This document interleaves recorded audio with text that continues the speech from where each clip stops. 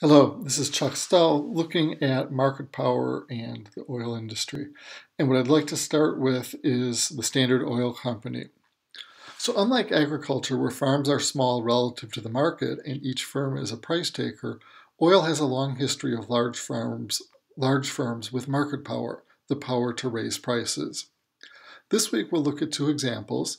In this presentation, a history-making case in the refining sector of the industry, the Standard Oil case, which was about a century ago. And then in our next video, we'll look at crude oil production with the Organization of Petroleum Exporting Countries, or OPEC.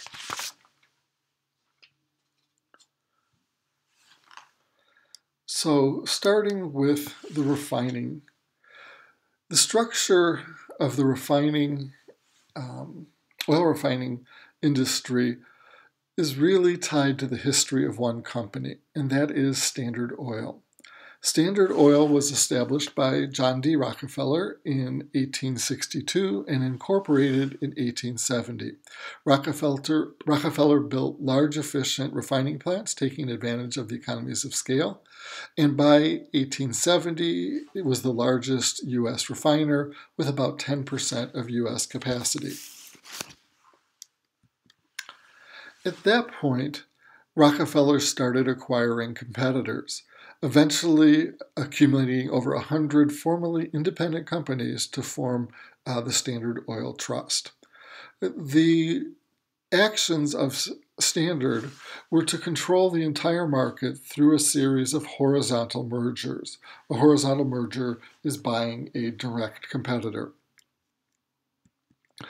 So Standard Oil used a wide variety of strategic behavior to limit the success of competing firms. They would use differential pricing lower in an area where they are trying to damage a rival. They would purchase a rival's customers, who were industrial customers, cutting them off from their market. They would control pipelines, cutting off access. They used buying power, or monopsony, in order to get preferential treatment from the railroads, and often using that as a way to increase their rivals' costs.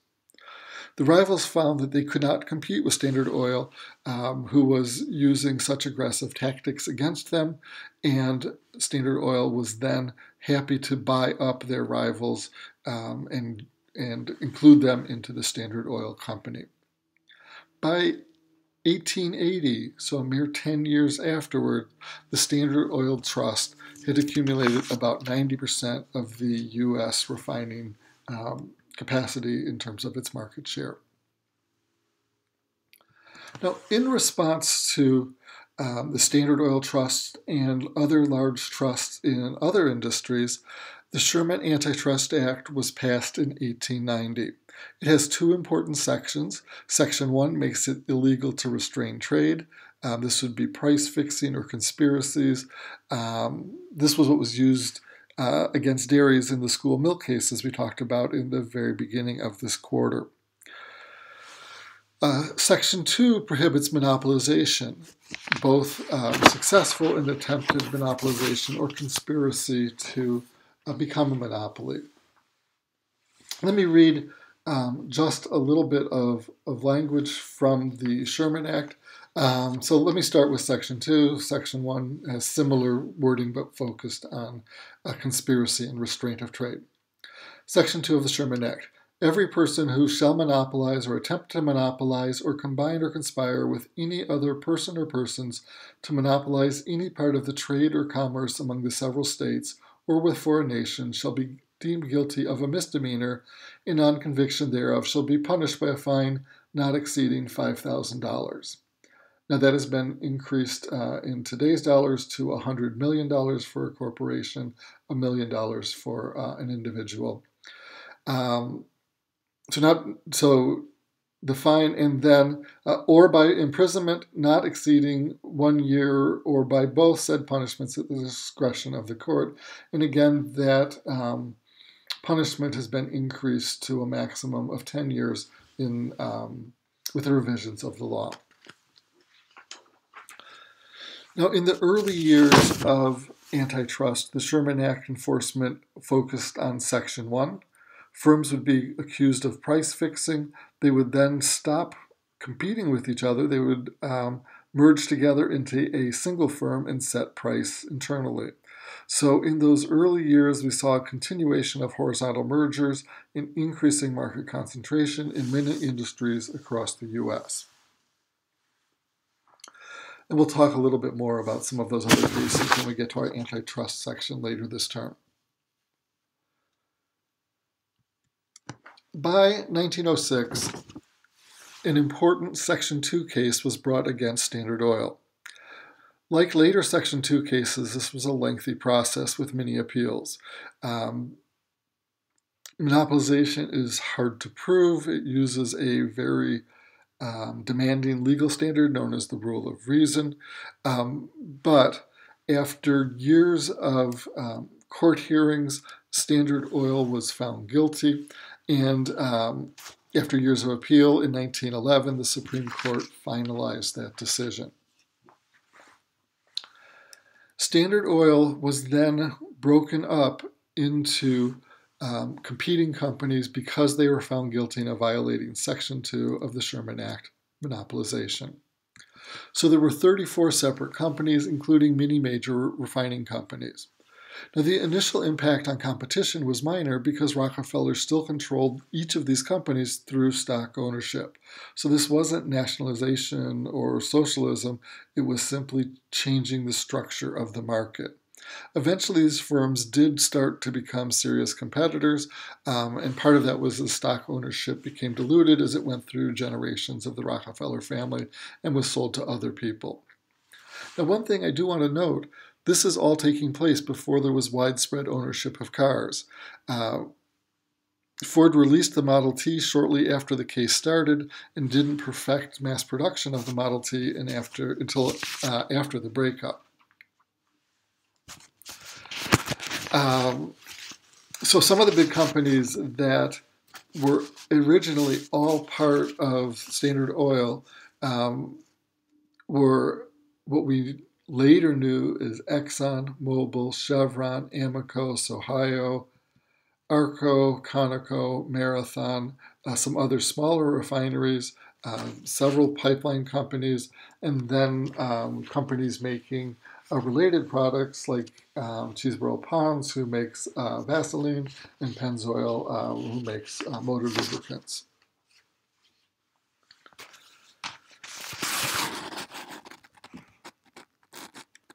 With time, other firms did become successfully established, and part of that is because of state antitrust laws, particularly in Texas, that allowed entrants to successfully compete. So some of the companies that really became important after the breakup of the Standard Oil were Gulf and Texaco, Union Oil based in California, as well as multinationals who entered the U.S. like Shell. Essentially, if we look at those biggest components of Standard Oil plus some of these major competitors, these oil majors became the dominant players for most of the 20th century. These were sometimes known as the Seven Sisters.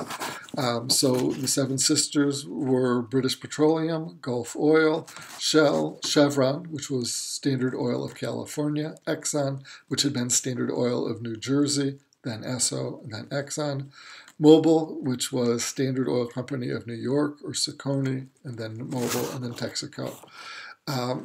So those Seven Sisters controlled about 85% of oil reserves globally. They were active in joint ventures and cooperative agreements to develop and operate oil fields in the Middle East and in other countries. These private firms really controlled price and movement of oil around the world. They posted prices and decided how much they were going to pay the countries where oil was produced, and they kept prices stable over a long period of time. Now, towards the end of the 20th and into the 21st century, We saw a spate of mergers in the oil companies, and now our current oil majors are even bigger than the Seven Sisters had been in the 20th century. So British Petroleum acquired Amoco and Arco and had previously, Ohio had previously merged into those. In 1999, Exxon and Mobil merged. Chevron acquired Texaco in 2001.